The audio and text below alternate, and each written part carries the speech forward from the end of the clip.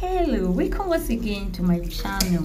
In this video I will show you how I get rid of frozen smell and flavor from micro cafe. I noticed that when fish stay long in the refrigerator, it tends to have a particular taste and smell. So in this video I'll share with you what I use to get rid of that. Keep watching and let's dive into it. So first I clean the croaker fish.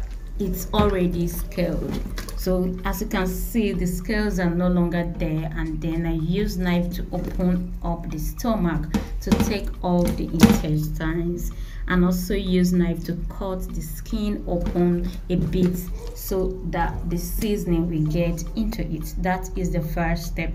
I scale the fish off camera. That is super easy. You can always do that with your knife. So after that, the next thing I do is to give it a proper wash with warm water.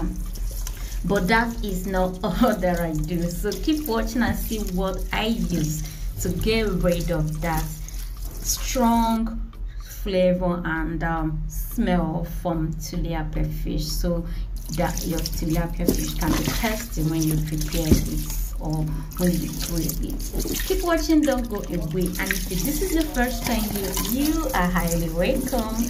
What are you waiting for? Please comment, like and subscribe and turn on the notification bell for a lot.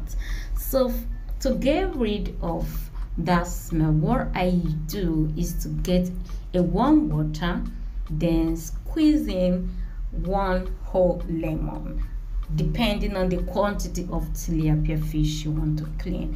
So after I squeeze in one lemon juice into it, I also throw in the whole lemon, and then next I add my already washed tilapia fish. I will allow it to sit in the water for 30 to 40 minutes.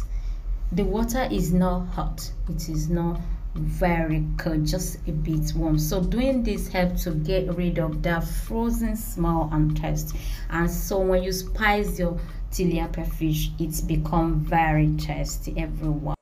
Alright, give it a try and give me your feedback at the comment section down below.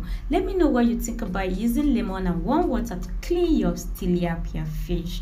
Stay safe, stay connected.